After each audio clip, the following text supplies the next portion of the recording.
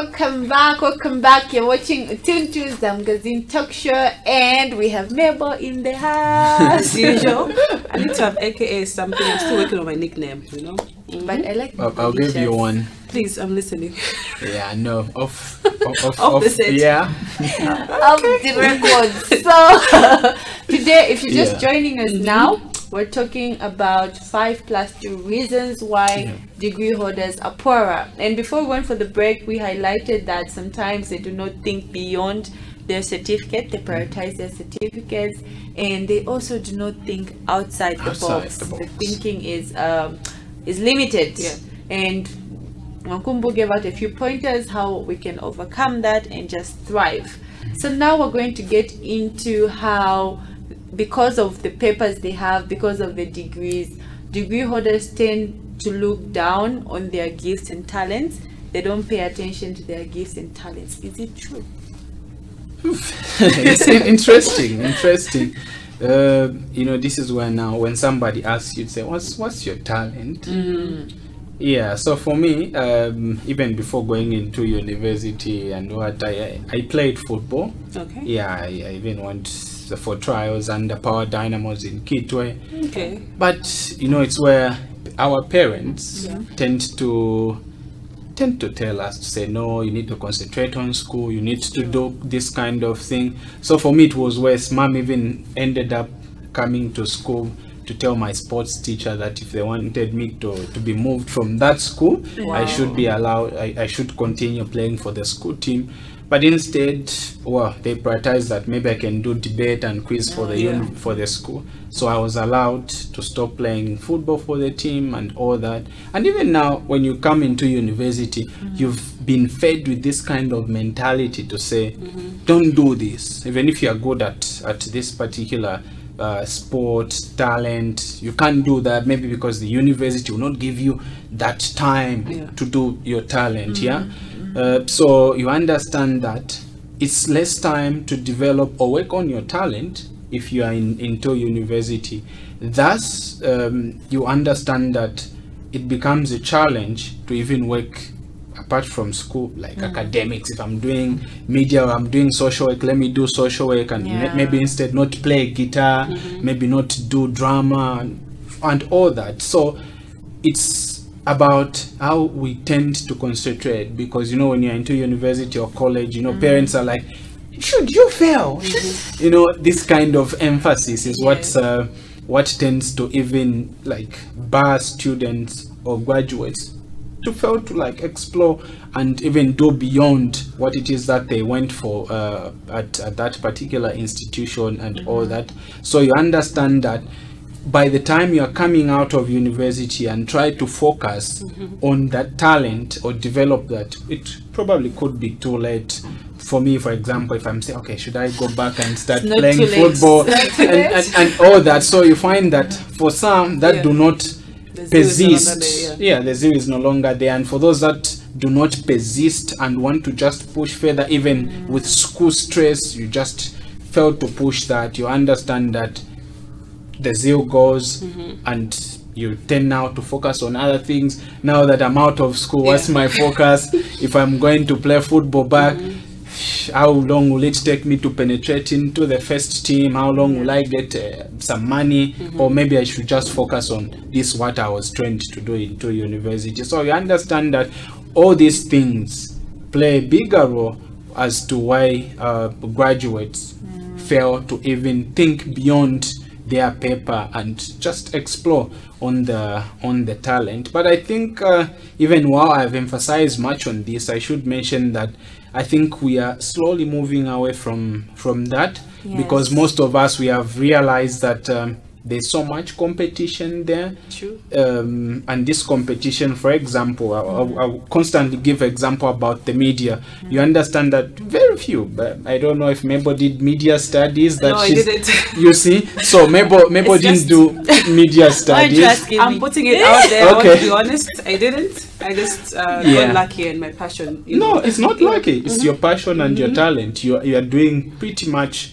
far much better than those that maybe I sat with in class who did media studies in terms of hosting a show. So you understand that you know, there's that competition out there about talent and just improving your skill. So now a lot of people have started struggling to balance the program that one is doing and also just developing that talent, because you don't know where you are going to get it. Is it me? I wasn't so much into graphics designing, but the job that I have today tends to do more with graphics designing. So I now have to work balancing on my program and graphics designing. So it's all about that competition that now a lot of us now are trying to balance. If you're in school, and this is where now that we are graduates, I'm telling those that are in school or those that have got siblings that are in school to say, you know, even while you are in school, you need to ensure that try to balance your study and developing that that skill, because you don't know where you might find your greener pasture. So it's all about that. Let's think outside the box. Let's just play along, develop the talent as well as do your program. Well, I feel you've said almost half of everything. But I'll take you back to the point you highlighted to say, you know, parents, their emphasis sometimes can almost like shatter your dreams. It did. From actually, it did with me. It did. Wow, he's being honest right now. Yeah, I'm being honest. I know mom is watching. So mom, I'm telling you about how you shatter my dream of playing. Goodness. It's just an innocent question on my part. I just want some clarity. But do you think parents' emphasis sometimes when it comes to education and how much they want us to succeed, like you've said, in your case, it actually really did shatter your dream. You wanted to become, you know, a soccer player. By now, you would have been the next Patson Daka if you had continued in that channel, which you wanted so badly to do. But what should be the balance, you know, when, you know, you've lived that, you've experienced that, you've seen the emphasis which parents can actually place on your life. So what should be the balance when it comes to actually guiding your child in terms of building up a career and also, you know, talent development? What should be that little balance there when it comes to, you know, parenting and coaching a child? Well, I think right now, from my experience, I think there are a lot of examples that I'm saying if I were to go back 5-8 years down the line, I'll be able to tell mom to say, look at Kapembwa Msonda. Kapembwa Msonda is with Butcon now. He finished his degree with the university. He managed to complete school while even playing professional football. So I think there are those examples, the likes of Cholwe Andia, who's playing football and has finished his degree program, and many other people that you could cite. And now we understand even the how jobs are scarce out there. I'll be able to tell my parents to say, look, this is what it's there. Even if I don't get a job after getting my degree, I will be able to play soccer. You know, some of the people that follow reggae music will be able to make reference to Lucky Dube, that Lucky Dube actually, after doing his law degree, actually there's the story that he took that certificate to the parents and told them, so okay, you wanted me to do this so much, now that I've done it, here is the paper, I'm going my musical career. So there are all these examples that are out there that I'll be able to stand up and just maybe give my parents and show them, say, look, I can actually do this while there's this, because of the following people that I'm citing. But even as someone is doing this, there should be that emphasis not to disappoint your parents, because sometimes our parents tend to say all this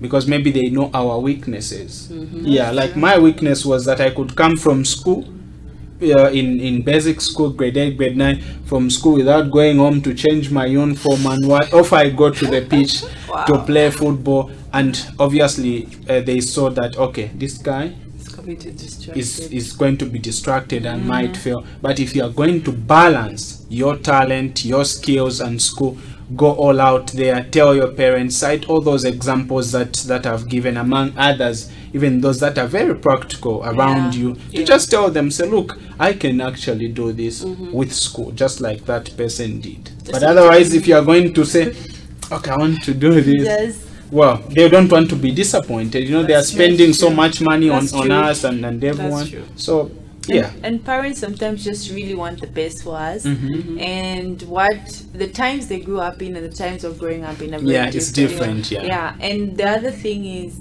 your talents, your gifts, and all these things, when you develop them with how you said there's competition out there, there is putting so them much together with your degree, your diploma, you could actually bring something unique to the table. So I think the other thing that we should just also put out there is that don't look down on your talents, whether you have a paper or not, because you never know where you might have to apply it. That's true. Because I mean, that football experience that you had, you probably still watch football, and this might come in handy one day. I mean, you're in media, you never know, maybe you might be chairing a sports show. You see? Our talents, I mean, your talents, your gifts, they're very, very important, and there's a reason that God put them in you. You never know where that would take you. That's very true. And so it brings me to my other question, which is, I understand there's so much going on. There's a lot of entertainment from everywhere in Zambia. Let's not say much about Zambia, it's so obvious. Every day we wake up to a new episode. I get it. I feel to some extent we take so much time to know what's happening in the world than actually taking the time to understand ourselves, understand our strength, what we are good at, the talents, and it's another thing which I can almost say as a distraction, because you're so focused on what is out there and forgetting about ourselves and what we can do as people and what we can actually produce, which is very beneficial to us. So what's your take? How do you think this whole thing has affected you, or is affected all of us out here? Well, let me use, like me and my phone are inseparable. We all are, trust me. Speak for yourself. But for me and my phone are inseparable. I don't even know if I were to go an hour without a phone. I don't know how I would feel, because I'm always online, and that's why I use a certain brand of a phone, because it would be like marketing for them if we mention the name, but I use a certain brand of a phone that will enable me to go on and on, just to stay online and everything, and this is why I'm also doing my side also. I'm after graduating, you don't have like a real job. I'm managing Facebook pages, Twitter accounts for people and everything. So going online for an hour, you would have missed a whole lot of things. That's true. But I saw that while I was in university, I had now to just download a certain app that should just limit me to access any application that requires internet usage, because I knew to say, okay, even if I say, okay, let me switch off my phone, maybe I might be needed at the radio station, I might be needed at the pitch, because then I was the Secretary General for the Sports Council in university. So there was all this distraction that came along, but immediately I went into the library. I had to make sure that I put that app so that I do not access Facebook, I do not access Twitter, I do not access Instagram and WhatsApp. So that's how I managed to study. So I understand that there are a lot more other people that are in school out there, and you are experiencing this challenge that I had of just being a social media addict. You can actually get applications that could limit your access to these social applications, that even as you go on to study, you dedicate an hour to study, even if you say, okay, let me get my phone, if you try to go to your application, you've locked it for an hour or for 2 hours, it will enable you, okay, I said I'm locking my phone so that I study. Okay, so if you put all those little things in place, you are going to ensure that you are going to study. But I'll tell you what, social media is actually a real distraction to most of us and a lot more people out there, and if you do not create this balance, it can actually distract you, and you may even end up failing to concentrate on your goal. That's true, and I feel most people don't realize that it's actually a barrier. They just see it as an entertainment, you know, platform where they can just post, comment, share, you know, just be entertained. You know, when you look at how people are posting on their statuses, you'd think a thread is one, but there are a whole lot, 1,000 of photos there. No, that's very true. And I think also what he's saying about the distraction and all that, like what she asked, like most people, when you're in school, you tend to concentrate more on, you want to know what's in the book, and you forget about yourself. You forget about who you are. I mean, we're growing. The way we were 2-3 years ago is not the way. It's all it's different. Not the same. And sometimes I think, like, social media aside, just books and school-wise, people get buried in becoming a doctor and forget about becoming who they really are. So it's like, what do you like? Anything. What kind of books do you like? No, that's true. Anything. What that's drink true. will you, even just a drink, maybe I mean, we go somewhere, what are you eating? Anything. Or whatever you order for me. Exactly. You don't even know what you like. Like, true. and people forget to also like live outside the books, just like back at school would call them jobbies. Jobbies. Just the live.